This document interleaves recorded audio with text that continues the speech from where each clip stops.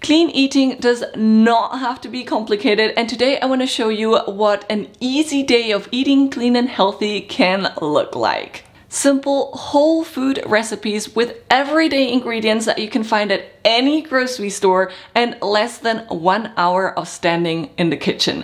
Exactly like my 6-week clean eating mastery program, but more about that at the end of the video. The simplest way to make a wholesome, healthy breakfast is to take 1 minute the night before to prepare it. Yes, 1 minute. That's what it takes to make overnight oats, and it's super simple, absolutely delicious the next day, and it's just a grab and go breakfast. So let me show you how to make it. All you have to do is add 3/4 cup of old-fashioned rolled oats to a sealable container. Also add 3/4 cup of your favorite milk. Any milk works, plant milk, cow's milk, whatever you love, and then place it in the fridge overnight, and the next morning you can top it with some berries and drizzle a little maple syrup over it and enjoy it. Now, if you work outside the home, you might want to prepare your lunch the night before as well. But even if you work from home, it's always a good idea to have lunch ready in the fridge, because that way we just grab it and eat it, and we make sure we eat clean and healthy and don't grab any unhealthy snacks because we're ravenous and we really don't want to prepare anything for us. So let's prepare lunch for tomorrow, shall we? Pull out your Instant Pot to cook some quinoa, or check out my guide on how to cook quinoa on the stove. Add 1 cup of quinoa and 1 cup of water to the Instant Pot, because that's the minimum necessary to get it to pressure. And then place a trivet into the pot as well and add 2 large fridge cold eggs to it. We will only need 1 egg for the lunch bowl, but since I'm cooking double the amount of quinoa, I might as well add another egg and have everything ready for a second lunch bowl for another day. I love that I can cook quinoa and hard-boiled eggs at the same time in the Instant Pot, and it only takes 1 minute on high pressure plus full natural pressure release. Now let's prep the veggies. Get a Lebanese cucumber, a carrot, a handful of grape or cherry tomatoes, and a small handful of parsley. Then peel the carrot and then julienne or grate it. Cut off the ends of your Lebanese cucumber and cut it into slices. And lastly, finely chop your parsley and set all of this aside.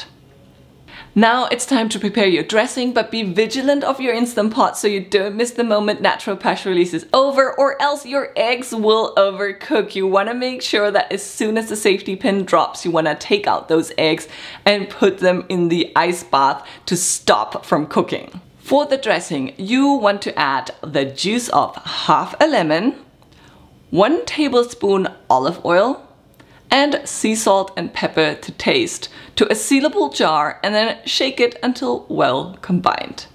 By now your quinoa and eggs are probably ready. Remove the eggs immediately, as I said, after the safety pin dropped, and add them to the ice bath to stop the eggs from cooking further. And now it's already time to assemble your quinoa lunch bowl. Add half of the quinoa you cooked into a sealable container, then top it with your julienne carrot, your sliced cucumber, your grape tomatoes, and lastly your hard-boiled egg. Then seal it and oh wait, I forgot to chop parsley. It's not complete without the parsley. Now seal it and place it in the fridge together with the dressing. Pour that over your lunch bowl only seconds before you're ready to dive in, or else your cucumber and veggies will become all soggy. So do that the second you're ready to eat your lunch. Now for dinner, let's keep it simple but still super delicious. Get 2 skinless, boneless chicken thighs and season the heck out of them. Here I have half a teaspoon paprika, half a teaspoon oregano, a 1/4 teaspoon chili powder, half a teaspoon sea salt, and a little bit of black pepper. Add the spices to both sides of your chicken thighs and then set them aside. Now get a small sweet potato and peel it, and then cut it into about 1/2 inch slices. Make sure they are not much thicker than that or they won't cook through. Now preheat a large pan over medium heat, and once it's really hot, add a splash of avocado oil to it and place both your chicken thighs and sweet potato slices into the sizzling oil and brown for 5 minutes on one side and 5 minutes on the other, before you add a splash of water to the pan to deglaze the bottom, and also add a handful of green asparagus and cover the pan with a lid. Reduce the heat to low and let this all steam for approximately 20 minutes or until the sweet potato is tender. When you plate your chicken, sweet potato slices and steamed asparagus, don't forget to pour the delicious pan juices over everything. It's the best part. And there you have it, a full day of eating clean. Breakfast took 1 minute to prepare, lunch 15 to 20 minutes, and dinner 40 minutes. But of those 40 minutes, you didn't have to do anything for 20 because everything was steaming, right? So if this day looks and sounds delicious to you and you want to make clean eating part of your lifestyle, the best way to change your eating habits is to commit to that change for at least 6 weeks. That way you internalize it. That way it becomes a routine and somewhat of an automatic daily decision. After 6 weeks of eating clean and healthy, you will feel amazing and you can't even imagine eating junk food and processed food on the regular ever again.